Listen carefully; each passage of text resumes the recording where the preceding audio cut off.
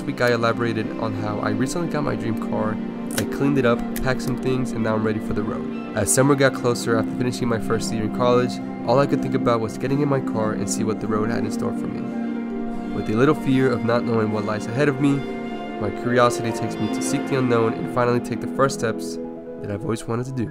So at first, I kind of had second thoughts if I should go or not. The reason being is because, well, I'm going by myself. What if this happens? Is it safe? What's my game plan? These are all questions I had asked myself before leaving on this road trip. My name is Jay, and this is how my trip really went down. My initial game plan was to really drive as far as I could by myself, and that was to New Mexico, which is like 11 hours from Texas, which is where I live, including breaks and rest. Since it was a bit of a stretch for being my first time of traveling solo for the first time, I decided to keep it more local, and after searching for quite some time, I landed upon Enchanted Rock. That's one big rock.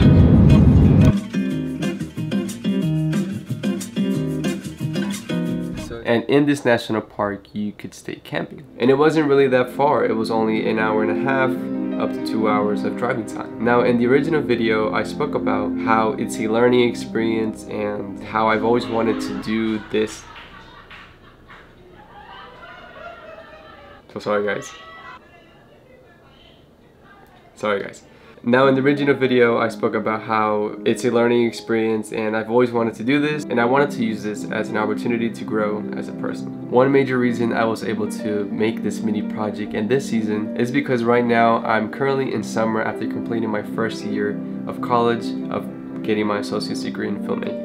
And I want to fully enjoy summer and do things that I've never done before. So there I was, packing some stuff, saying goodbye, and taking a full-on twin mattress and putting on the back of my car. And a fact about this clip that I didn't show in the original video is how the mattress didn't want to fit. So I literally took so long to put the mattress inside the back of the car.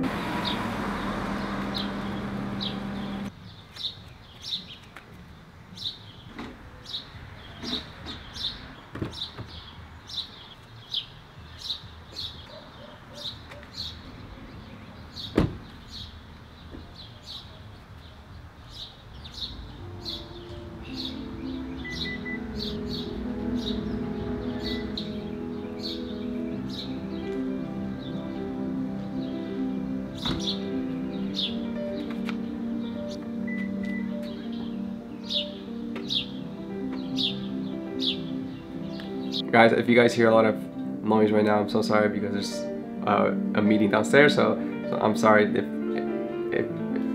I'm sorry, but after driving halfway until my destination, I recorded this part of the sequence, and I remember how I was telling myself that if I don't take this shot now, I won't be able to, since this was the last rest stop of the whole trip. Well, why film this? I don't know, just why not? It's an idea, and that's how I wanted to present it. But here comes one of the problems I had in this trip. I had a gallon of water, but only ended up using half of it because I wasn't able to carry it the whole time, and I had to leave the rest of my stuff inside the car.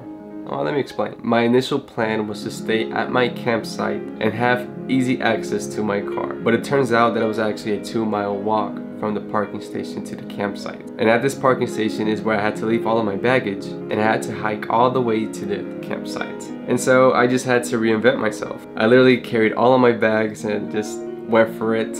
I tried for it not to be so heavy, but it still ended up hurting my back a little bit. I probably should have planned it a little bit better. I remember reading that I was going to be near the campsites, but turns out I didn't read right, so you know, lesson learned. The second encounter was not picking the right time of day to do this hike. I chose the evening, which is probably the worst time that somebody can hike. And in the evening is usually the hottest time of the day, having the sun directly above you. Now the good thing is that I did have half a gallon of water, and I took many breaks in between the session of my hike. So the trip was on a Wednesday morning, and nobody was really going to be camping on a Wednesday night. I'm not sure what I expected, although I did see some campers outside but below the summit. And that's where I decided to relocate. All I had to do was literally walk all the way down from the 2-mile walk that I had to do and walk all the way down from the campsite to the parking station. At this point, I was very hungry and decided to eat some food and snacks that I had brought with me. I ended up watching my show until the sun was finally going down, and after the sun was finally setting and seeing and catching the beautiful flares that the sun was giving, I decided to climb the summit.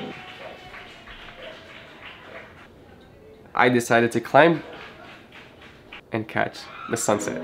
I decided to climb the summit of the enchanted rock and catch the sunset. This is something I didn't show in the original video either. After catching the sunset, I went off on a run to H-E-B to grab some snacks for the night and the next morning when I head back. Once I arrived back to the park, I was finally able to relax and sleep in my car while having my windows down and covering them by extra shirts that I had brought with me. So that way I didn't have my car on and I didn't have mosquitoes or insects or spiders or roaches, I don't know, just in terms of the weather and climate at nights. At first it was very humid, but then later on it just got cooler. So I'm not gonna lie, it was actually a very good sleep. And now for the grand reveal. I woke up at 6:30 in the morning just to catch the sunrise at the summit and see if it was worth it.